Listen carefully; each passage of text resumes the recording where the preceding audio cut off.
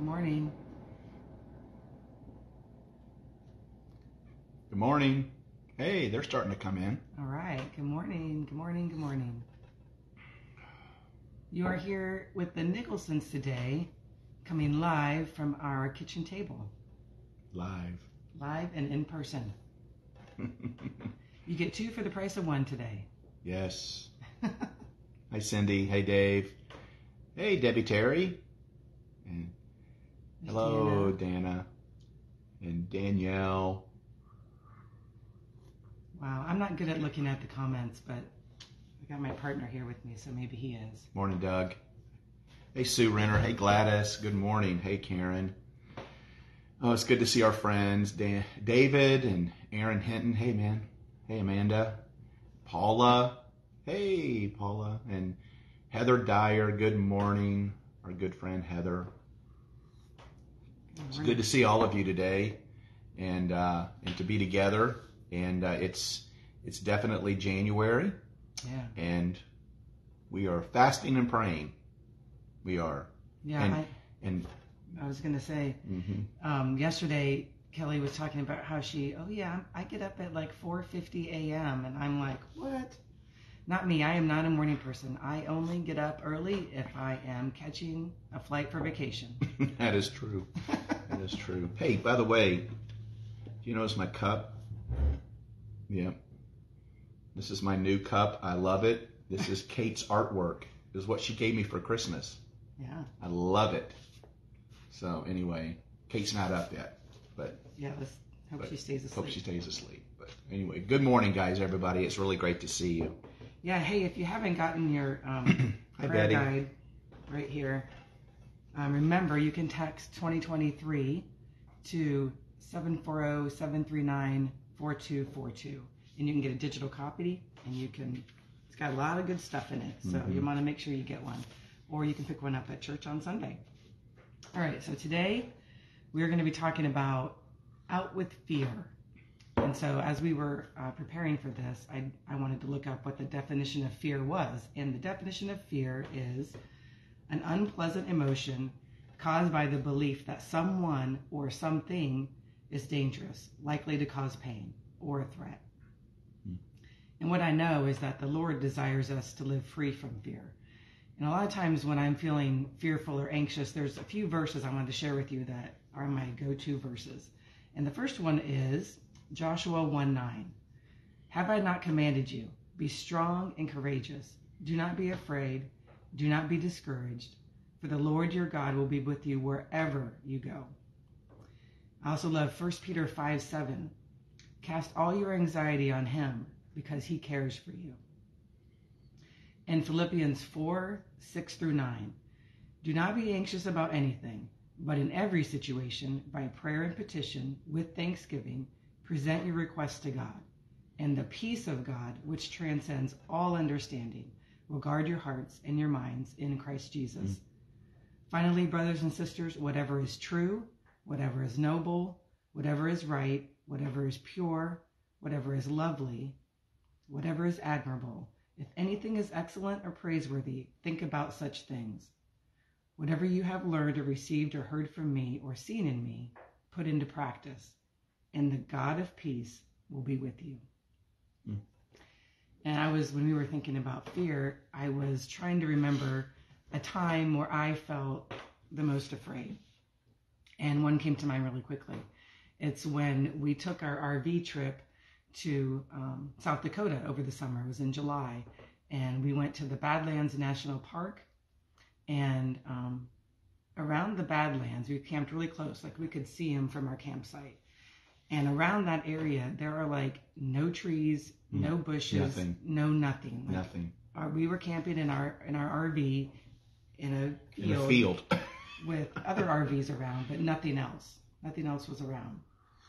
And so one night, we heard on the news or whatever that a storm was coming, and we could actually see it coming for like an hour. We're waiting for the storm. It's like 11 o'clock at night. We hear this storm is coming. And so I decided I better hurry up and take my shower and get it in for the day. But anyway, that's not the point. The point is we could see it coming towards us. And when it hit, I mean, it really hit.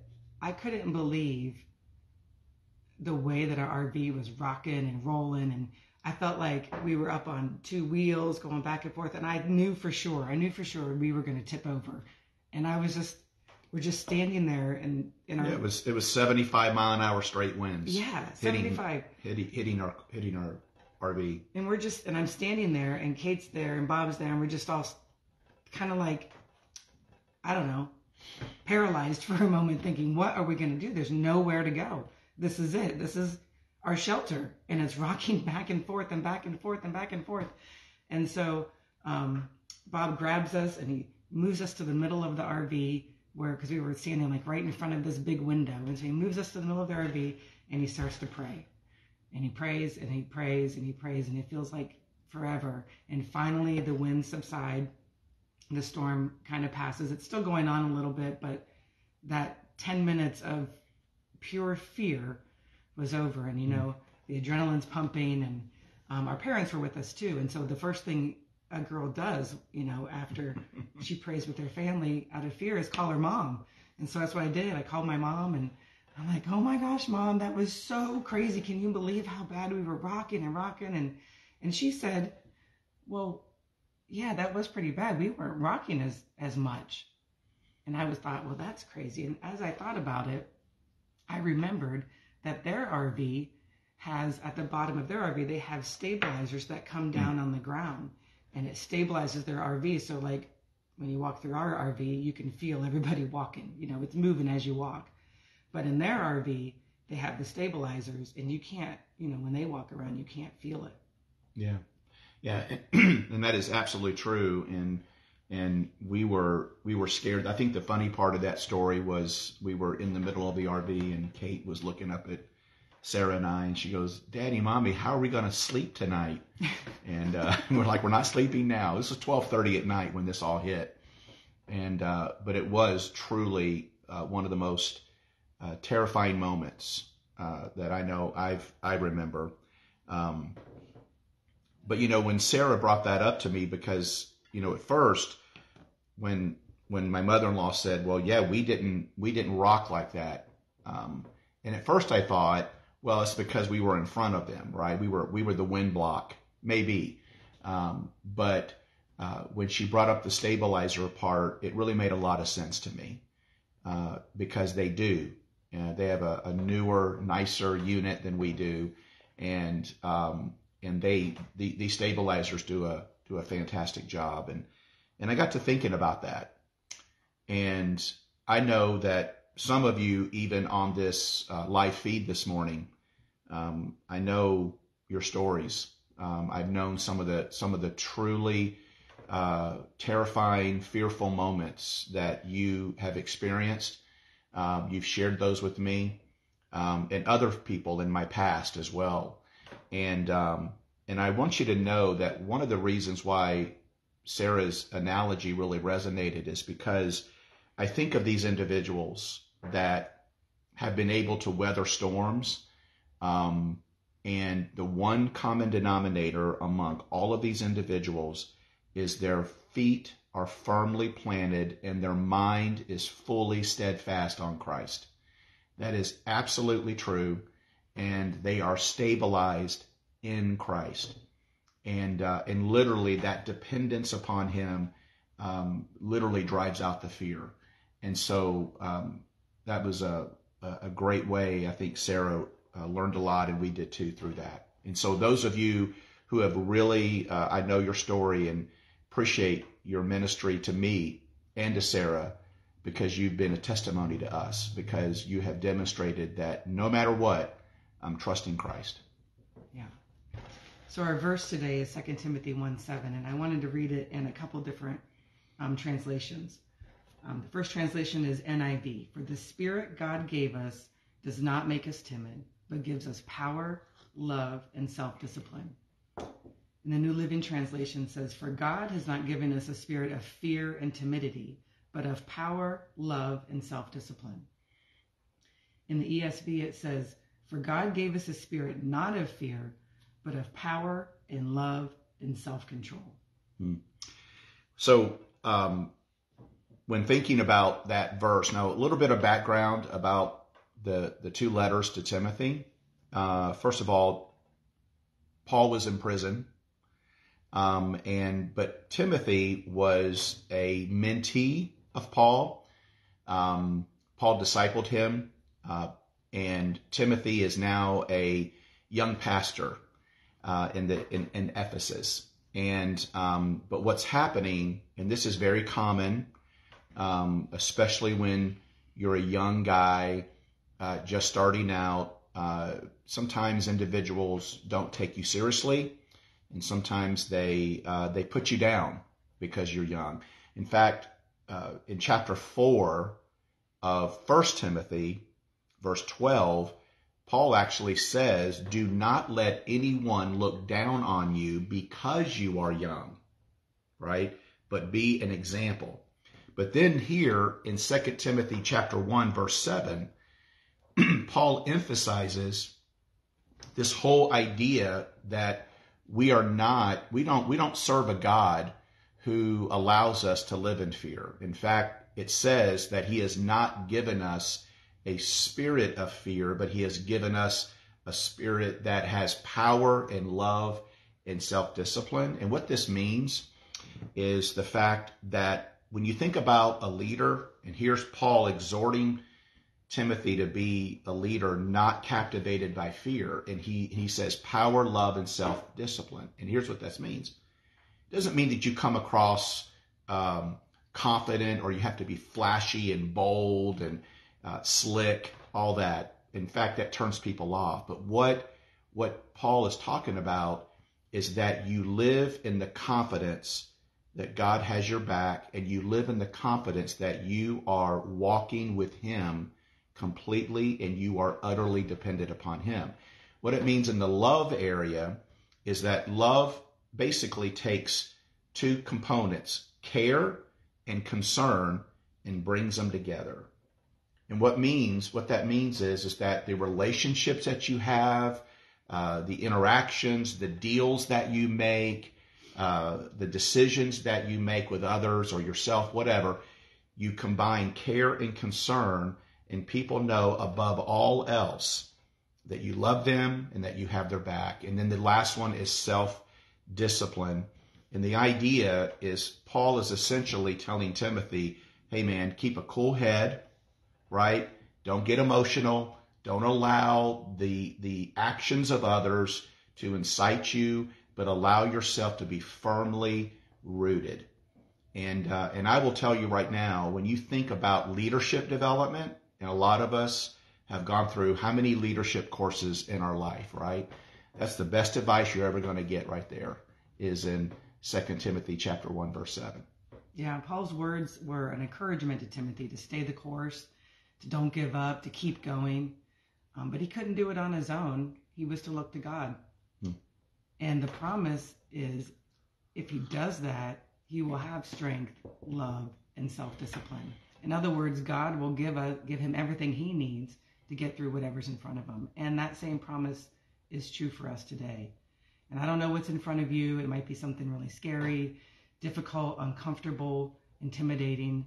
It might even feel like it's impossible to get through. And on your own, it very well might be. But with God, you can and you will. So the meaning of 2 Timothy 2:17 is to look to God for strength.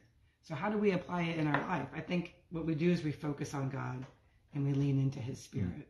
And that means that you have to invest time in your relationship with God. And you can do that by connecting with him regularly. You need to study God's word. You need to have prayer walks, or like me, you can pray in the shower. I do a lot of praying in the shower. You can pick up a devotional, go for a drive, go for a hike. The point is just spend time with Jesus. And not only that, but you still need that time with Christ that Sarah was talking about, and that's so important. But also we can't forget to connect to others as well.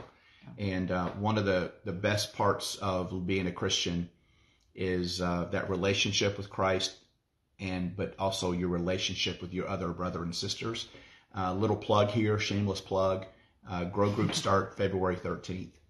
And there's going to be information about that. Join a Grow Group. I was just talking to a brother at church on Sunday, And he was explaining to me, he said, hey, I really want to get back into a grow group. I disconnected from a grow group, and I don't feel as connected, and I really want to get back. And that really helps a lot. So all these things are so vital to bring stability and strength into our life. Yeah. So awesome. Well, will you pray for ready us? to pray? Yep. So guys, we love you and want you to know that. And thank you for your encouragement to us. And let's pray. And I'm going to pray for every single one of us that we will enter whatever is awaiting us today, that we will completely give it to the Lord, and we will allow him to work with us and plow the way for us and fight for us. Let's pray. Father, thank you for the fact that you've given us literally everything that we need to be a person that stands firmly rooted, knowing that, Lord Jesus, that you have our back. Lord, a lot of us sometimes, when these moments of terror and fear and overwhelming anxiety overcome us, it is so natural for us to lean in to all of the emotion and all of the things that are going inside of our body at that moment. It's easy to, Lord, allow these things to literally overwhelm us like a tsunami. But Lord, I pray, because this idea of what we're talking about in 2 Timothy 1, it is really talking about intentionally going against what we are naturally programmed to do and intentionally saying, I am a person who has power and love and self-control. And Lord, I pray that we will train our minds, our hearts, everything that we do to remind ourselves that, Lord, you are there with us. All we have to do is do what 1 Peter says, right? Lord, it says, cast your care upon the Lord, for he cares for you. And all of these verses that we have at our disposal, I pray, Lord, that we will meditate on them, that we will write them all around us. We will put them around us, remind us when we get up and when we go to bed. And Lord, I pray that the Word of God, as it says in Hebrews, that the Word of God is living and active. It is sharper than any two-edged sword, and it penetrates all the way down into our very marrow.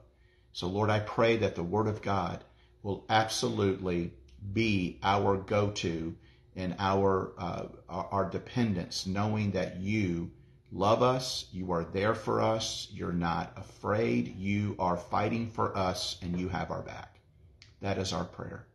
Lord, we thank you for Sarah and her, Lord, her careful handling of this, and it's been such an encouragement. And thank you for those that are online today. We're so appreciative of our friends and those, Lord, who are walking this life with us. And we're so excited about what you're going to do in these 21 days of prayer and fasting. We give this day to you, and may you have your will, and may you have your way in every aspect.